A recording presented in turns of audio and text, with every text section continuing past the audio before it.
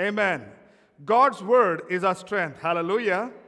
So today I'm going to title my message as God is my strength. How many of you can say that? God is my strength. Hallelujah. How many of you have experienced a season of weakness in your life? You know, it almost feels like we are going through such a time as that right now. I'm talking about a time where no matter how much you try, it seems like things only get worse, or things just seem to get deeper or more difficult in your life. It's like you try to go forward, but it's like 2 steps forward, or is it 1 step forward, 2 steps back? You seem to be making a backward trend, even though you're trying to go forward. Or maybe you are going through a period in your life where the nights just seem too long, with tears and darkness and sadness, and no matter what you try, it all seems to be like nothing is working. No ideas, no counseling, no nothing is working. What do you do? What do you do in these times of weakness? You know, if you read the Bible, even great men and women of God experience crisis or weakness in their life. We look at Paul, one of the greatest apostles in the Bible. The man saw Jesus face to face. You know, he was a persecutor of Christians. He wanted to work against Christianity, and he was putting Christians in jail and persecuting them. And this Paul had a experience with God, and he saw Jesus face to face. And once he sees Jesus face to face, his life is transformed. He becomes one of the greatest apostles. He brings the gospel of Jesus Christ to the Gentiles, yet Paul faced weakness in his life.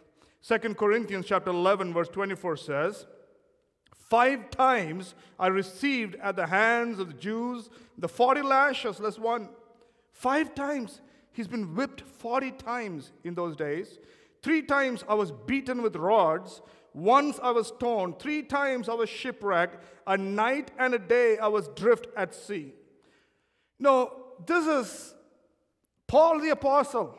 We are talking about one of the greatest minds of the early church. We're talking about one of the greatest gifted human beings of the early church. We see one of the most anointed people of the early church, and yet he goes through all these difficulties in life and crisis in his life. In this world, you will have trouble. None of us are exempt from this. None of us can be escaping from these kind of situations. In fact, in the very next chapter, Paul says, you know, I have this thorn in my flesh. I have some kind of sickness or something. I have this thorn in my flesh, and it just never goes away. It's a persistent thorn, something that bothered him, something that was curtailing his effectiveness in ministry. And Paul says, you know, it's a season of weakness. A season just never seems to go away, but it's a season of weakness. The Bible talks about David. How many of you know David? David is a mighty man of God. Whenever I think of David, I think of him as in his royal robe, sitting on his throne, powerful man. Powerful even before he was a king, because the Bible says that even when he was just an ordinary sheep herder, he defeated a bear, he defeated a lion. The man was not just a little boy, he was strong, he was a go-getter. He can do great things for God.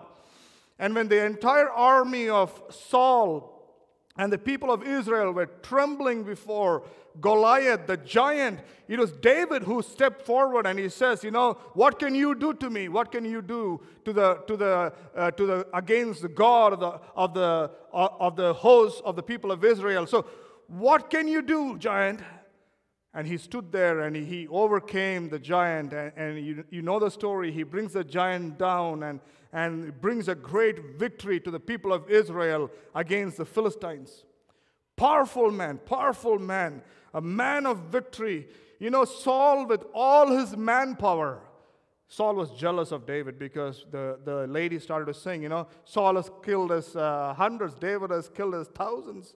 And Saul got jealous of that. And he said, you know what? How come they attribute more people to David than me? And so Saul, from that time on, the king tries to kill David. And with all his manpower and all his efforts and all spending his entire life to get rid of David, he could not do it because David had something with him. David had the presence of God. David had an anointing of God that was so powerful that Saul just could not overcome it.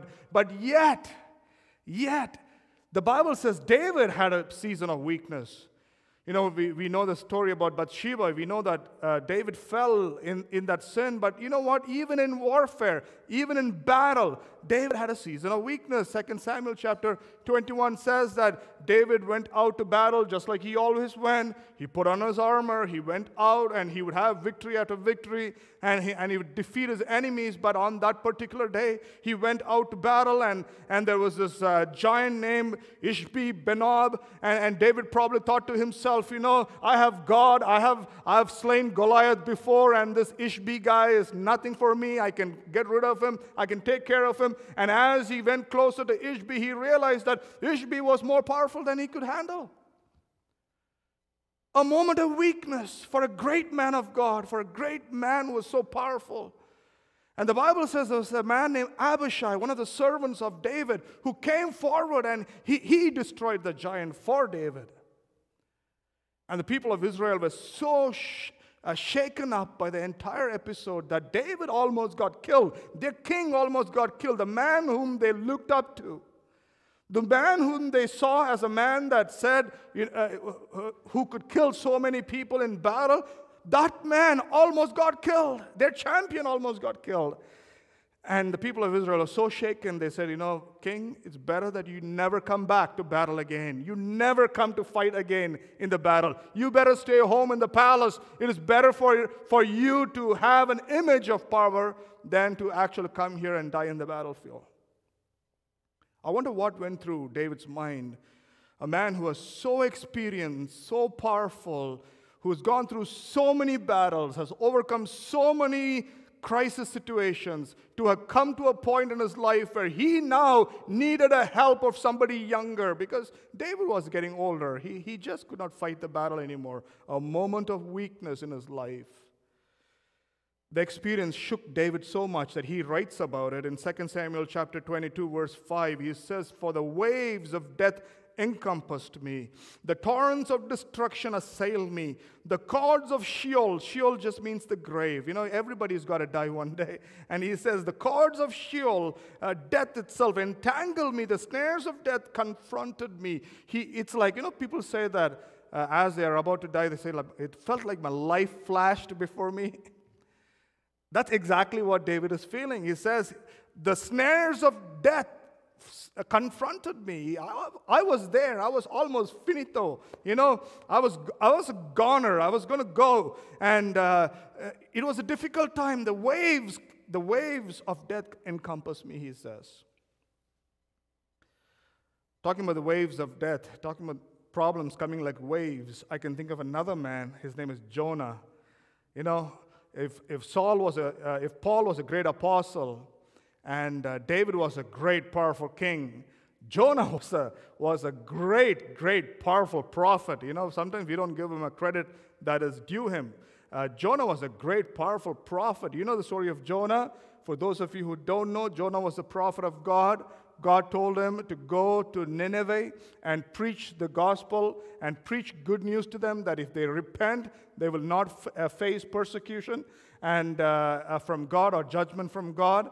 And so Jonah refuses to do that. He says, "I will not go to the city that you're asking me to go to. In fact, I'm going to take a ship and I'm going to go to Damascus." So he goes in the opposite direction from where God wants him to go. And then you know the story.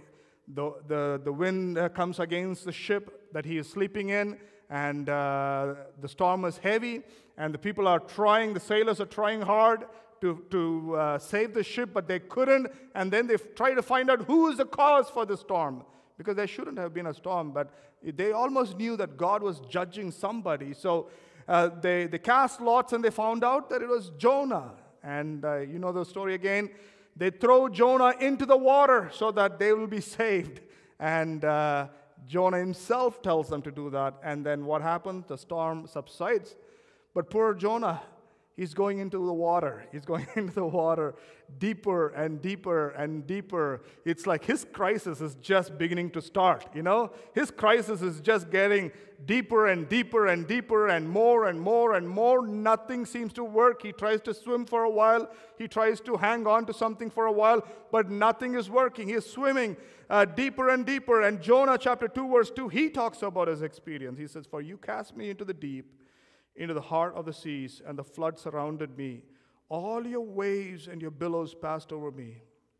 In verse 5, Jonah says, "The waters closed in over me to take my life. The deep surrounded me. Weeds were wrapped about my head."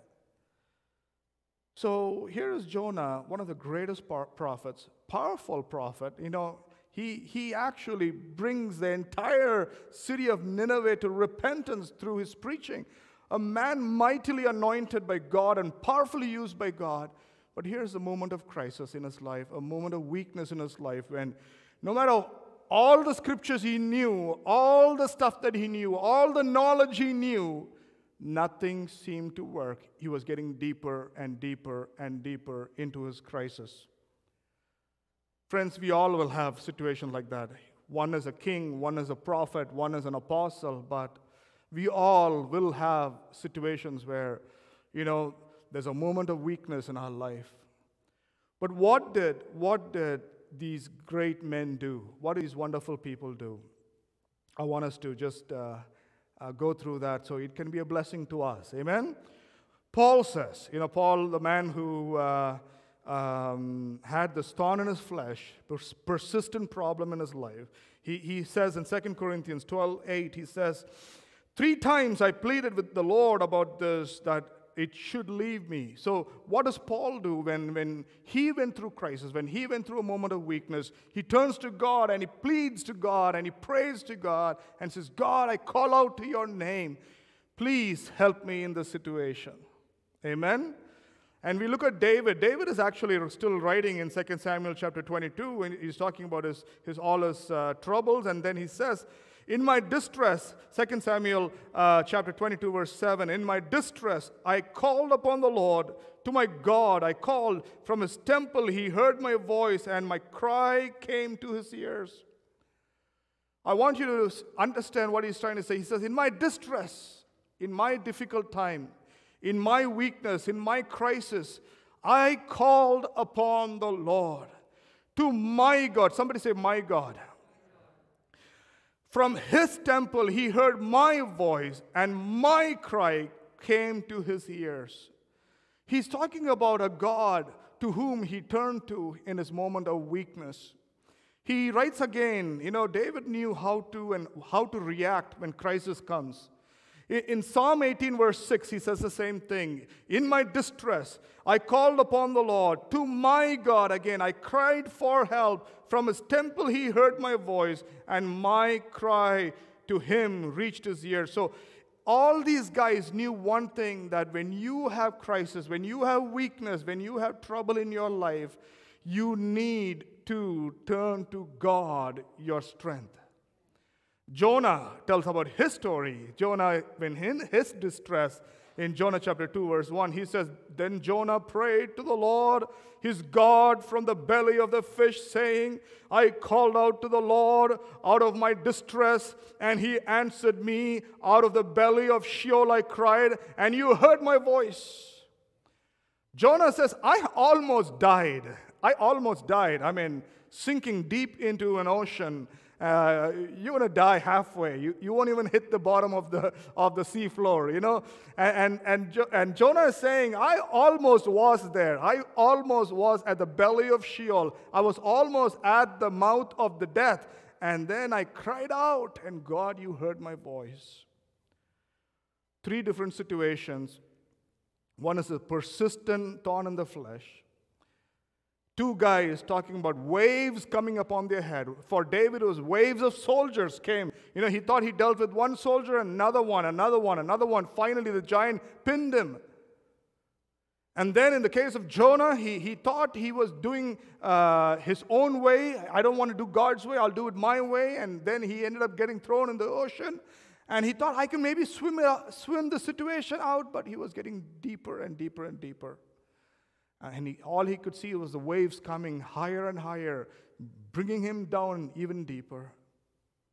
And each of these people, because they knew God as their strength, they called out to God in their distress. They called out to God in their distress. Friends, I want to just bring this message to you to help you understand that in this life, we will have trouble, but God is our strength. Hallelujah. There is nothing else. You can have the best insurance. You can have the best doctors. You can have the best everything. You can have the greatest job. You can have all the money saved up for your retirement. But in this life, God is our only strength. We face our problems to the power of God. We face our crises and our moment of weakness through the power of the Almighty Father. Hallelujah. We call out to Him in the moment of crisis. What would you do when crisis comes to your life? How would you respond when weakness comes to your life? Who do you turn to? David would say. Again, 2 Samuel 22, verse 2, he says, "The Lord is my rock and my fortress and my deliverer, my God, my rock, in whom I take refuge, my shield, and the horn of my salvation, my stronghold, my refuge, my Savior. You save me from violence." Somebody say amen to that. Hallelujah. It's all my. You know, sometimes we as Christians, we know God only in our mind. We know that we are supposed to pray. We know that God will help us. We know that God will set us free. We know that we are supposed to depend on Him. We know all these things in our mind, that we are supposed to trust on Him and not lean on our own understanding. We know all these things in our mind. But you know what? It takes a closer relationship with God to know that when crisis comes, God is my refuge. God is my rock. Look at how many times he says the word my. You know, my rock. My rock means when crisis comes and like a wave, I don't panic. I am established in the rock of God. He says, you know, God is my fortress. The name of the Lord is a strong tower. The righteous run into it, and they shall not be moved or shaken. Hallelujah. They shall not be put to shame. Because God is my fortress. Somebody say, my fortress. He says, you know, God is my deliverer. When giants like Ishbi, Benob comes and pins me down and I have no way to turn, you know, God is my deliverer. Hallelujah. Maybe he will send an Abishai to come and save me, but it is God who is my deliverer. It is God who is my rock. It is God who is my refuge. It is God who is my shield. Oh, when the enemy shoots his arrows against me, it is God who becomes my shield. Somebody say amen. And it is God who is my salvation. Not just from my earthly problems, when sin comes upon my life and it tries to have power over me, it is God who is my salvation. It is God who saves me. In fact, the name Jesus means He saves. He saves His people from the sins. Hallelujah. Jesus is our Savior. You know, in the moment of crisis, when you're pinned down, is when you start to see God in an almighty, powerful way in your life.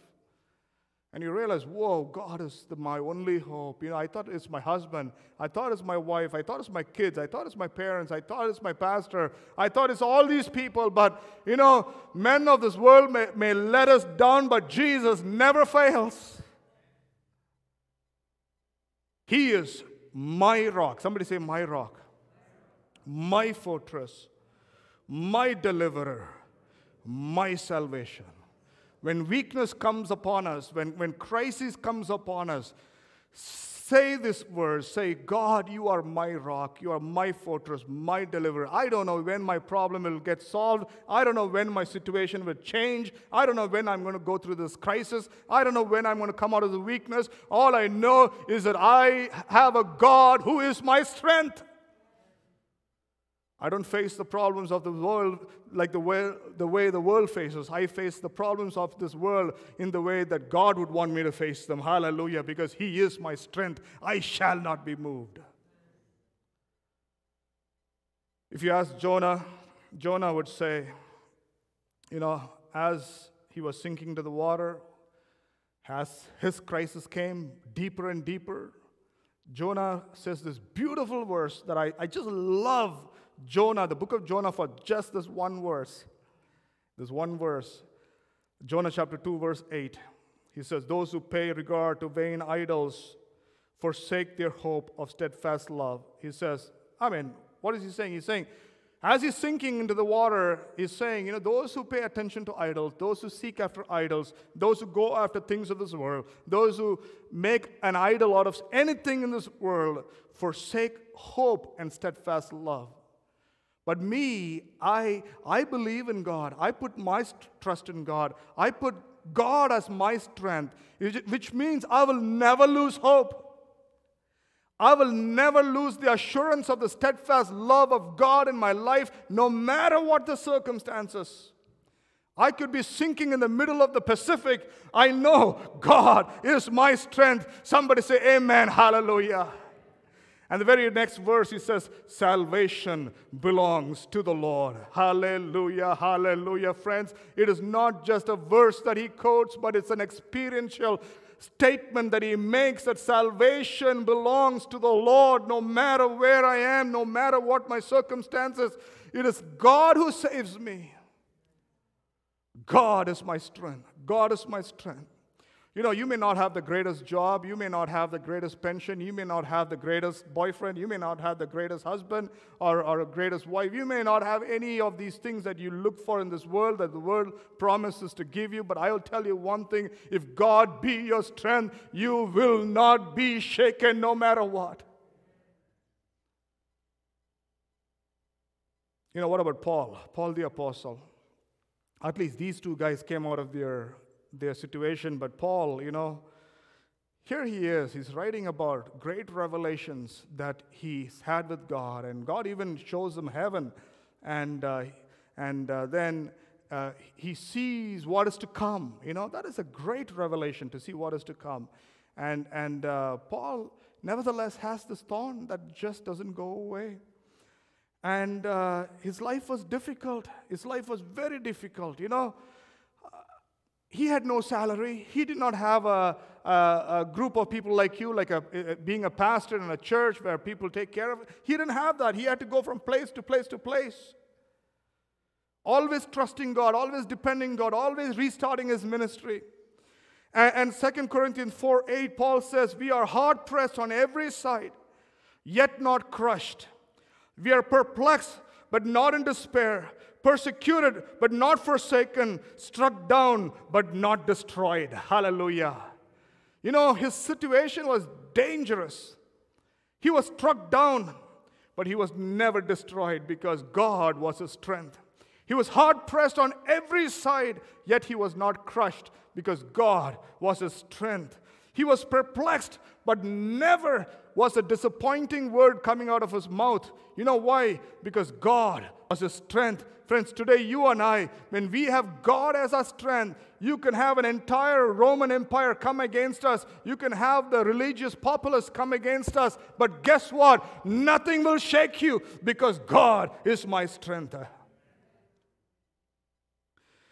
He says, 2 Corinthians 12:10, for the sake of Christ, then, I am content with my weakness, insults, hardships, persecutions, and calamities, for when I am weak, then I am strong. Who can say that? There's only one group of people who can say, in my weakness, I am strong. It is people who have experienced the power of God in their life. It is people who have seen God come through in their life. It is people who know God to be their strength. People who can say, He is my rock. He is my fortress. He is my deliverer. He is my salvation. He is my stronghold. He is my shield. He is my savior. He will protect me from all violence. This morning, somebody say, God is my strength. Come on now, God is my strength. Hallelujah. Nothing can move me. No army can come against me that I cannot overcome. No giant can stand before me that I cannot defeat. No sickness can come upon me that can take away the hope that I have within me, because God is my strength. We don't live a religion. We live a relationship, because my relationship says He is mine. Hallelujah.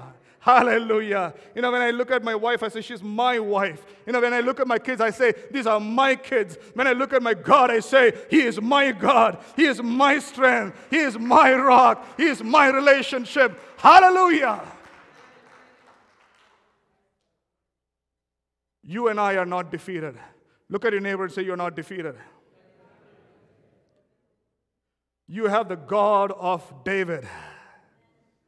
You have the God of Jonah. Oh, God prepared a fish for Jonah. Amen.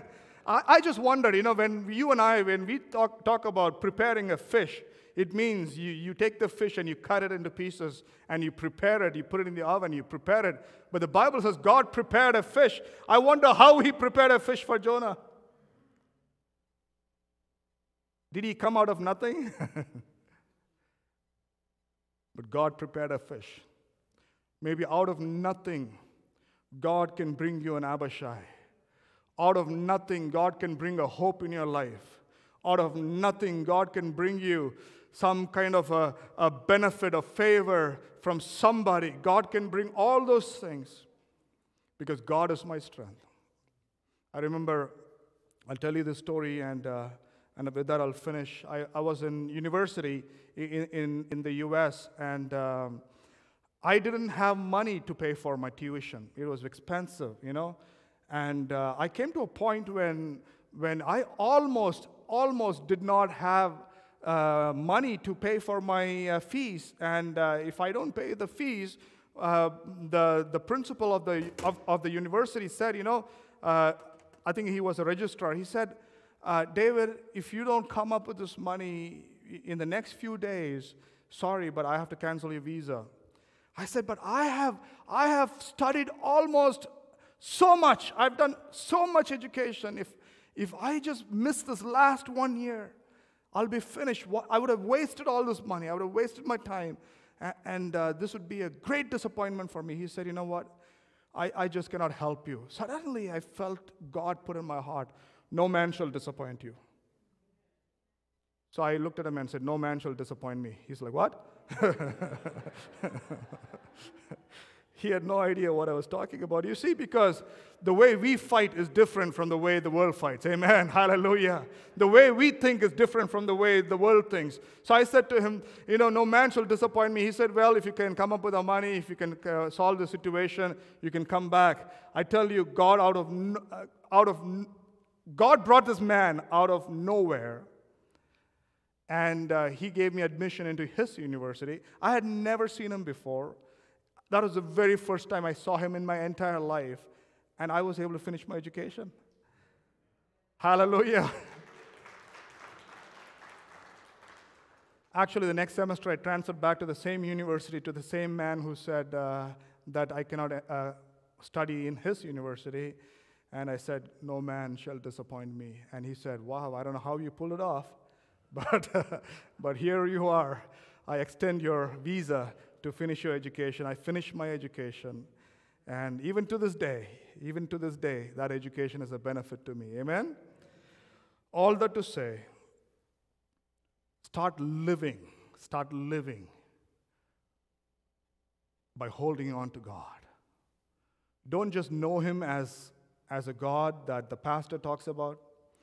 Don't just know Him as a God that we sing about. Know God personally.